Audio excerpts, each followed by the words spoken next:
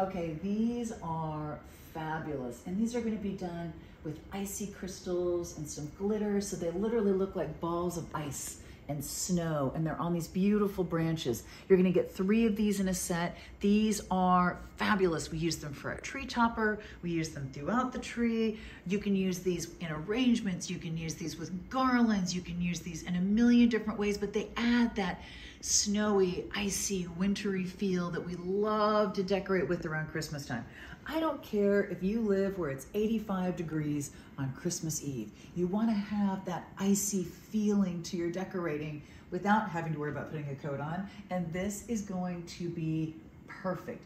These are visible, these are visual, these are wow, these are going to stand out, and you're going to get 3 of these in every order. Trust me when I tell you, if you want to make an absolutely beautiful impact on a Christmas tree, these are going to do it.